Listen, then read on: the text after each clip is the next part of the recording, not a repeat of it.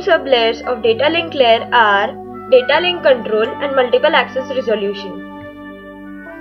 Multiple access protocols are of three types. Here we are going to discuss random access protocols.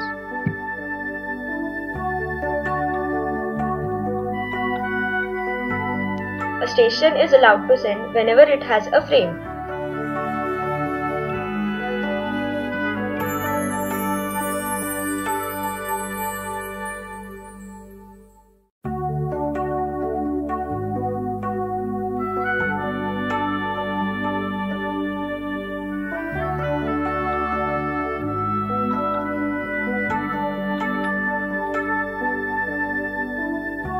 As the channel is shared, there is a possibility of collision of frames from different stations.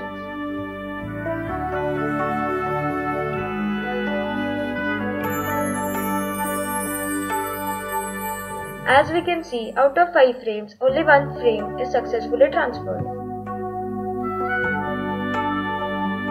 We divide the time into slots to send the frames only at the beginning of the slots.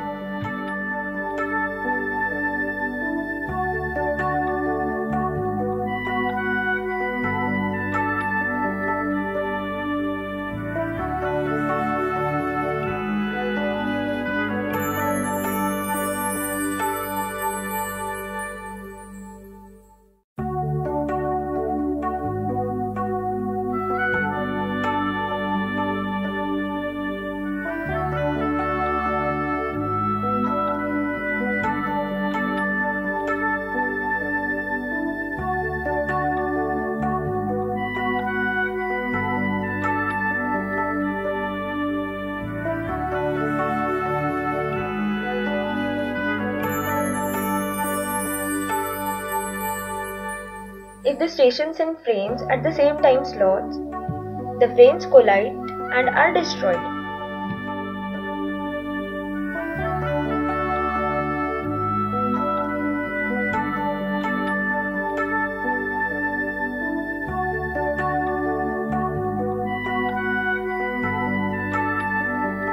In CSMA-CD, before sending the frame, the station senses the carrier is busy or not.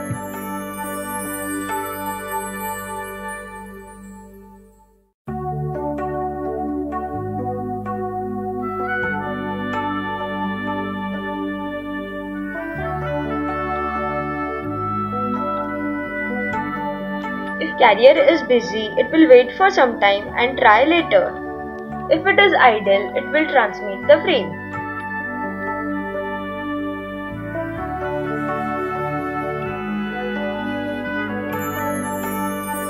Here the station monitors the channel also after sending to see if the transmission was successful or not.